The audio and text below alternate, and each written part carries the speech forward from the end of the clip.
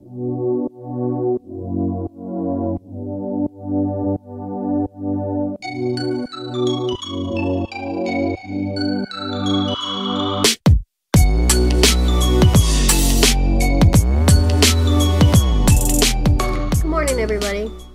and welcome back to another tutorial for Scratch. Today we're going to try to incorporate the concepts from the last tutorial we did, the last video, and create a two-player game.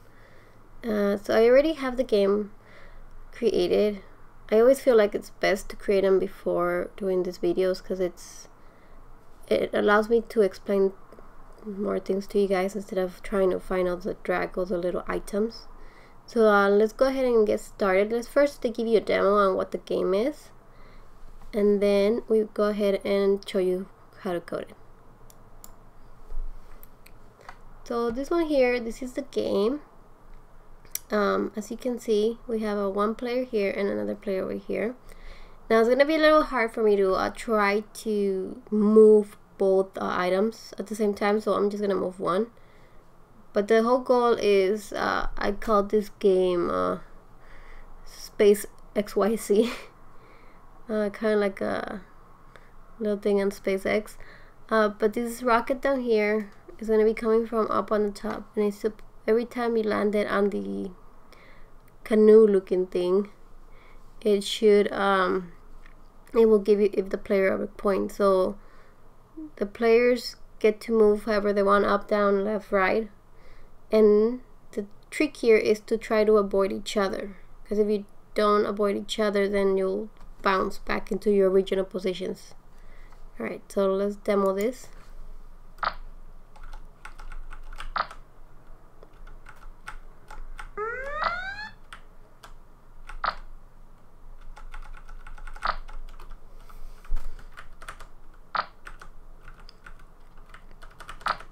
So that's just a little basic thing. Now let's go ahead and look at what's inside of it. So let's stop it so we don't get annoyed by that noise. We start by first adding a image of whatever you guys want to put on the water, or if you want to do any other item, it's totally fine. I wanted to do something. I was going for a spacecraft carrier lander, but it not very good at paint, so I ended up with a canoe looking thing. So get your item, and again I'm gonna walk you exactly on how I did it. So first I did this button here. I went and grabbed the button and then I deleted the top of it, and made it look like a canoe. So to get a sprite, you get them from here on the bottom, or you can make your own by doing the paint here. And also apparently it surprises you, whatever you want to be surprised with. I mean, I guess randomly choose from the sprites.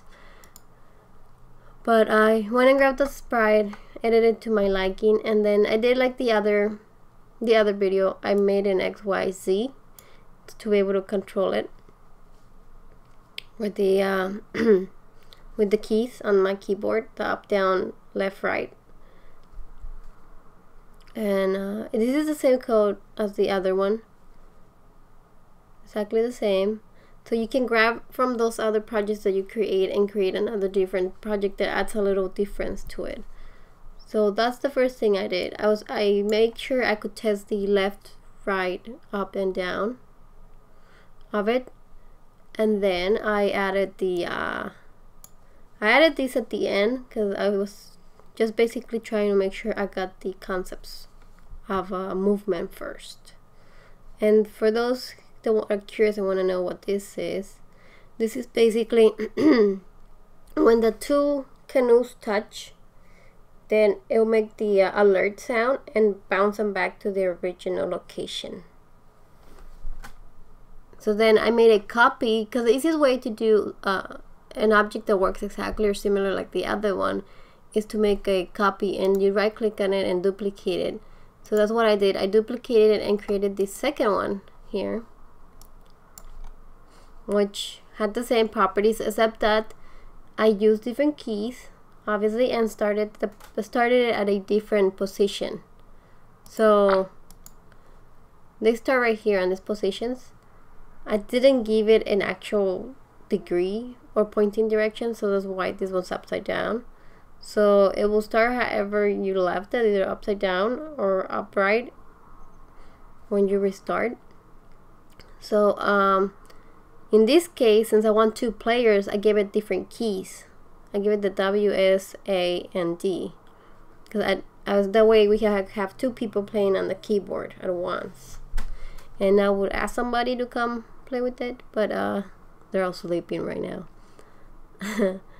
Let's see. So once I had that, I went ahead and decided that if I have my 2 canoes, right? I don't want them to, when they touch each other, I want them to sound an alarm and bounce back to the original location. So basically, this code, which is similar to the one on the other one, except for obviously the location where they're gonna go back to, is basically saying that if, and we do this forever, if canoe 1 is touching canoe 2, in this case canoe 2 is touching canoe 1, or their button 2 touching button 3, then move it to this position and sound the alarm, and do this forever as long as they touch. So that's the same logic I did over here, but I made sure I checked for the other button. And then what I did was create a spaceship sprite. Oh, the sprite was already created. And this sprite had multiple schemes or themes. What do they call them? It had multiple customs. So I deleted a few of them and I left it with what I had, like the ones I liked. And basically what I did here was if you see here, I have 4 different things. This one here is changing its position forever. It's just randomly placing it somewhere when it starts. It's showing it. This one here, this loop here, is changing the way it looks. That's why when it's coming down from the screen, it looks like it's turning on and off its engines. That's how you make it look like that. And the speed, this one you can change it, but I've noticed that if you put 0.5, it looks just like good enough for the human eye. So that's what that one does. And I believe this one up here I also used in the other sprite. Yes, with the shark. I definitely used it with the other shark. So if you guys want an explanation on that, you can go ahead and look at that other video. And then these 2 loops down here on the bottom, let me bring them up to the side, and I'll move right here, are, if you look at them, almost identical. Like almost identical. The only difference is that one of them is checking for if this rocket ship is touching button 2, which in this case is canoe number 2, or button 3, which is canoe number 1. And what this loop basically does is just add our score up here for our player. So whenever it touches the player at the score at 1. And the first thing we do is we set the player score to 0 when we start this game. We want to be able to reset the score to 0. So that's what we do. And then forever, if our rocket ship touches the canoe, then play this sound. It plays this sound of a laser, and then it hides, and then it increments the score of the player by 1. And then we wait for 5 seconds, make it glide from a random position, and in this case it's going from on the y-axis only, so it's coming down like it's raining, this, and it's randomly coming down. And then we have to make sure we show it because we hit it up here, so we have to put that way to show. And that's basically what that does. And the other loop is exactly the same, it's just for the other button. And that's how we keep the score. Now, fun things you can do with this is maybe have it decrement when the two canoes touch each other. Have the score, you lose points to say that if you happen to touch each other and it bounces back. You can have it do that. Another way to make it cool game about this stuff is to make it the opposite, where you start with a certain number of points, right?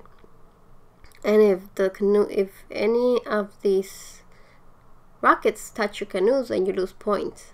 So that was a very simple way of showing you guys how to grab items from another game to create your own or modify your game to create whatever you guys want to do. Hope you guys enjoyed it. Please subscribe.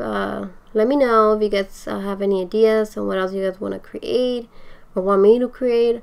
I'm open to try different things and just help you guys learn as we go and get this content out there for other people. You guys have a great day. See you soon. Bye.